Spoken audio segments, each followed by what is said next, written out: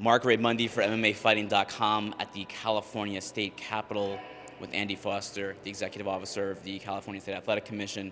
And we're here in Sacramento. Andy, we just got out of the John Jones licensing hearing. Jones was granted his license back. He will be allowed to fight at UFC 232 in 2 weeks against Alexander Gustafsson.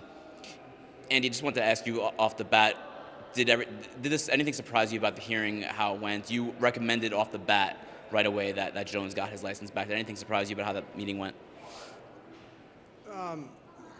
No, I thought it went well. The commissioners, I think they were agreeable to give it back to him, obviously, and we wish John Jones the best.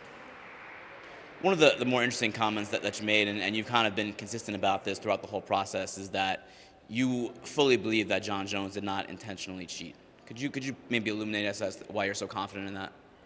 Well, I mean, how do you pass every out-of-competition test leading up to a fight, and the one test that you know is coming, you fail with trace amounts, and then it comes out to be, after everything's looked at thoroughly, that it was indeed a very, very small quantity, and the tests were pretty frequent up until that point.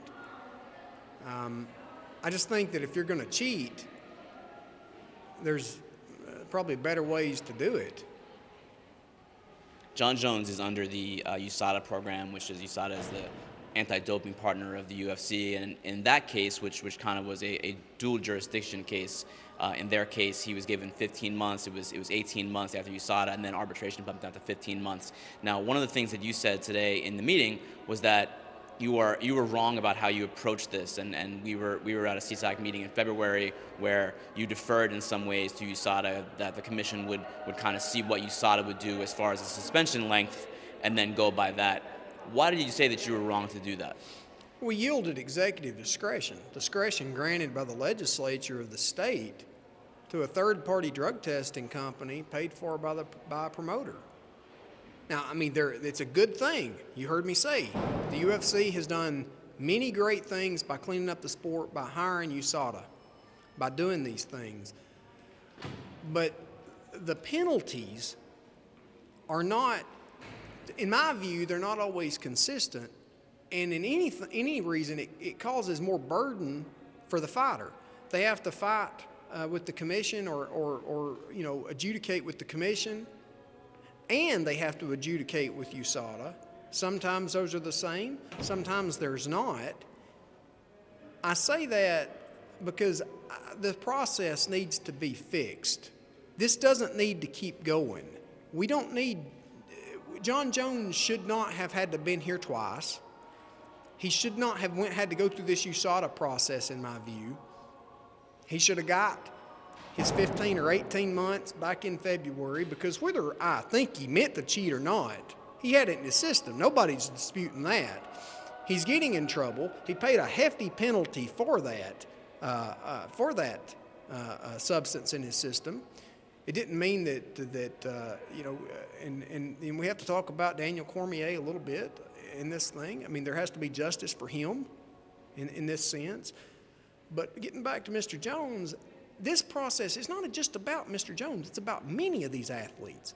And if you have money to fight with, i.e. attorneys, and you can test supplements and all these things, and I guess this is just like it is in any part of the criminal justice system. This is not criminal, but any justice system.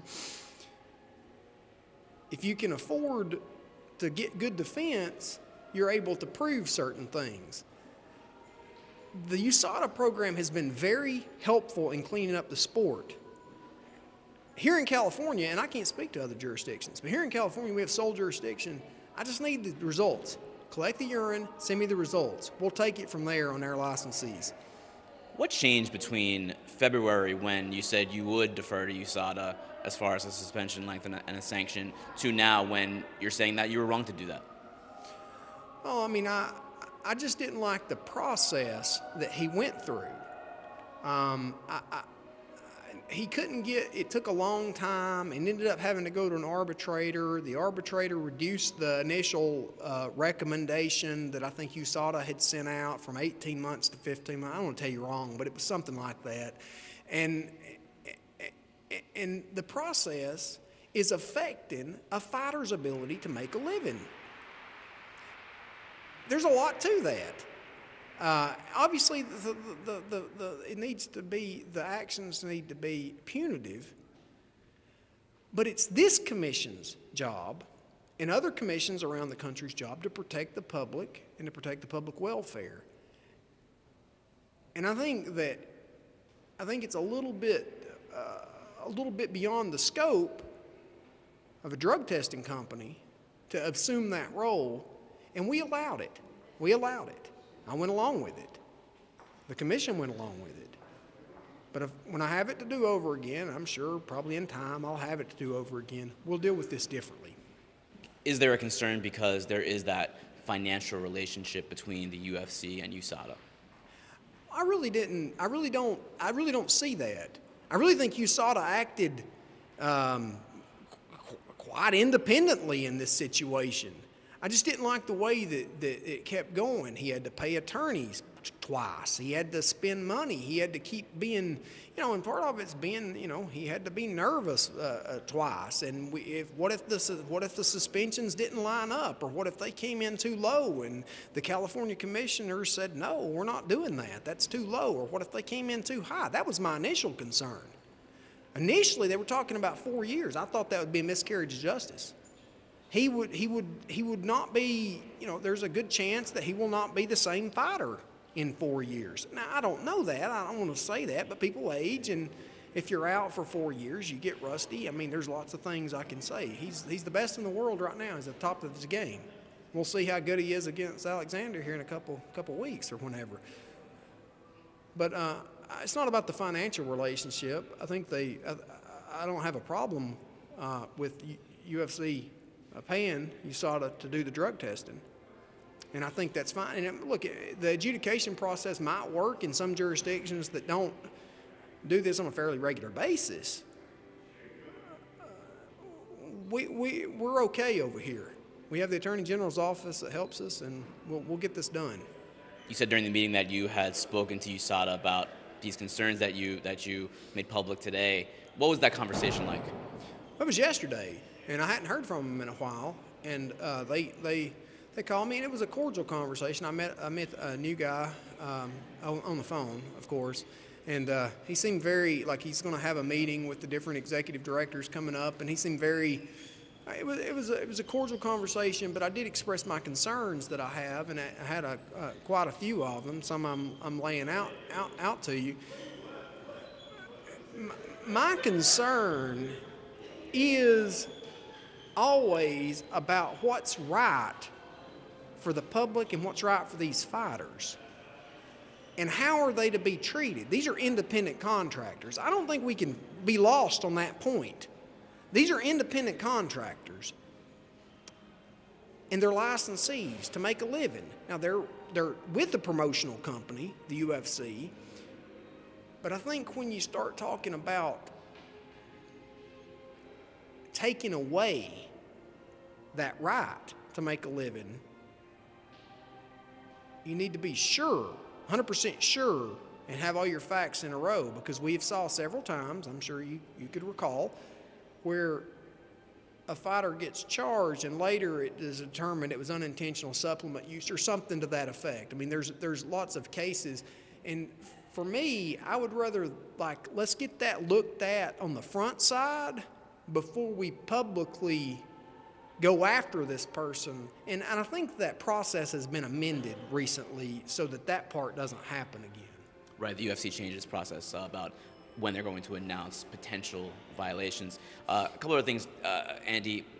Also, one of the things that came out in the meeting, speaking of USADA, is that Commissioner Martha Scheiner-Quidez proposed to John Jones today that he enroll in VADA, which is the Voluntary Anti-Doping Agency, neutral to the UFC, neutral to USADA.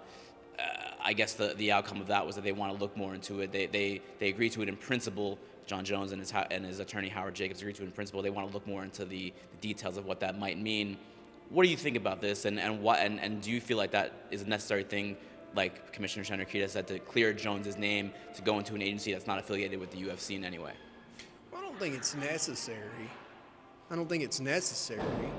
I think it's an option. I mean, because the commissioners did say that if he did agree to it, they would, it would come out of the fine that he just paid. So it's not like he's out a bunch of money more, because this is a substantial fine. Yeah. But yeah, I think the commissioners feel something like I did, and USADA has came out and basically, for all intents and purposes, basically cleared John Jones. I think that's kind of fair to say that. Like, he didn't really mean to do this. I don't want to speak for them. I read it a while back, but certainly John Jones thinks they've cleared him. And I think she's just wanting to maybe, I don't want to speak for her, but maybe she's just wanting to say, okay, we know you're clean. Test with them. We'll release the results to the media, and the CSAC will release all the results. I don't know. I can't really speak. It's an interesting concept. When USADA sanction came back on John Jones, it was the 15 months, like you said. The one thing that they led with in that announcement was that the reason that it went from a possible 4-year ban down to an 18-month ban initially was because he provided substantial assistance to them in another case, whether that be another anti-doping case or another more criminal case, what have you. Were you able to get any clarification from USADA on what that actually meant? Because it seems like there is still some confusion about that. Well, I talked to them yesterday about that. That's nonsense to me. You're gonna tattle on somebody and get your fine reduced. Look, I mean, I don't. That doesn't mesh with my way of thinking. I'm dealing with Mr. Jones, or I'm dealing with fighter X or fighter B. I'm not going to reduce their punishment if they tell me somebody else is a doper. That doesn't. I think I don't want to speak exactly for them, but part of the rationale was, well, that's part of an effective anti-doping program. I don't know about anti-doping programs other than the drug test that we issue here at CSAC, but it just seems like, I mean, somebody wrote, it's called the snitch rule. Somebody called it that.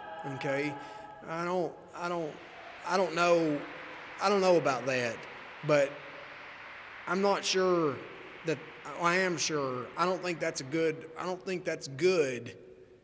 thing to be doing is offering lesser sentences. I mean, look, 4 years is a long time anyway. It's not career ending, but it's close to career ending. I mean, you lose 4 years. I don't know. You're gonna have to find a new line of work. It's a work license. So that's my thoughts on that. I'll ask you about two unrelated topics. You guys at CSAC had Deontay Wilder versus Tyson Fury recently at Staples Center in Los Angeles. Bit of a controversial decision in that fight. One of the judges, I believe it was Alejandro Rochin, went for Wilder. Another judge had it a draw. The other one had it for Fury. Split decision, draw. A little bit of controversy about the Wilder scorecard. What is your opinion on that? Well, I sit on Rochin's side. So it's me, Mauricio Suleiman from the WBC, and the lead inspector, Mark Reye, and the chairman. So we were all on that side. Man, I saw Wilder fight, but I'm not a judge, okay? But he was real close, really, really extremely close. So I'm really okay with the scores. Those first 4 rounds were incredibly close. And if people don't think that they were, so you got 9 and 12, okay, and you've got 1 that all the judges agreed on. So the best Fury can do is 115. That's just math. Mm-hmm. So if you don't give him any more rounds, okay, I mean, they were close rounds. So I could see somebody doing that, but I could also see somebody giving Wilder more rounds. And our judges agreed on the last, I believe it's 4 rounds, and they agreed on the first round. And then them other rounds, I forget which rounds they agreed on, but they were kind of all over the map. But that shows, Fury's definitely won the middle rounds, 100%. But just mathematically, I had I don't give you my score exactly, but I thought, I was okay with the split draw. I was okay with that. But I don't think it's fair to berate Alejandro Rochin like he doesn't know what he's doing. He's one of the most experienced judges in this hemisphere, and he saw the fight he saw, and he gave the first 4 rounds to Wilder, and those were close rounds. Last thing, also under CSAC jurisdiction, was the Liddell versus Ortiz 3 fight recently at the Forum in Los Angeles. Chuck Liddell was suspended medically after that fight indefinitely. What does that mean exactly? From the commission's view. He's suspended indefinitely. Does that mean? Does indefinite mean forever, I guess is what I'm asking? Or will there be like an application process, kind of like we had with John Jones, to get like a license back? How would that work? If Chuck Liddell comes to CSAC and says, I want to fight again, how would that process work? Well, I don't think, I don't want to speak for Mr. Liddell. You'd have to ask him. But I'm just going to I'll just leave my suspension language as it is. It means indefinitely. That means indefinitely. Fair enough. Thank you, sir.